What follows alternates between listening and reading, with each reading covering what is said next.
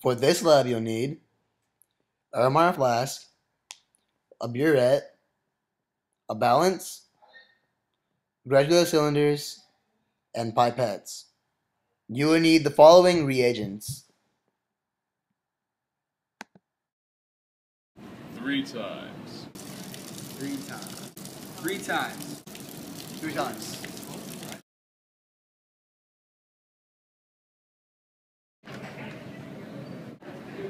Alright, you want to take your solution and pour it right. Add 1 drop of phenolphthalein to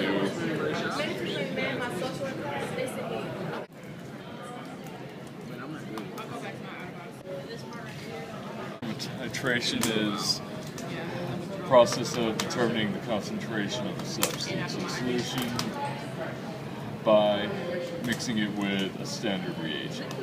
Reading from the volume from the bottom of this curve about right here, that's our initial volume in the bird. And after we start emptying it into this, we get, say,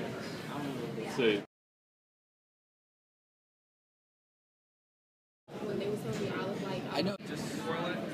Okay, now I'm adding a drop of phenolphthalein to the solution, KHP.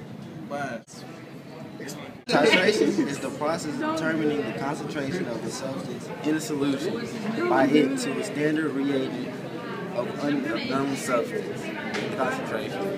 Okay. Alright, to take the volume of the final, you subtract, you get the initial, and you read from the bottom of the meniscus.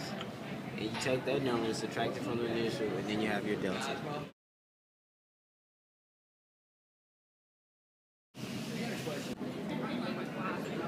We're going to take 1 drop of phenolphthalein and place it into the KHP. Titration is the process of determining the concentration of a substance in a solution by adding a standard reagent of a known concentration. Alright, after filling up your burette, you look at the meniscus. Right on here, I guess it's going to be around 24.4. You would take that number, subtract it from your initial volume, and that's going to give you your delta volume for your solution. There you go. Yeah. I'm going to add one drop of phenolphthalein to the solution. Okay, titration is a process of determining the concentration of a substance in a solution by adding a standard reagent of a known concentration. In order to read the volume, you have to look at the bottom of the meniscus and determine it then. The bottom of it is like right there. So you subtract the initial volume from the final volume, and the final volume here is about 25.7. 24%.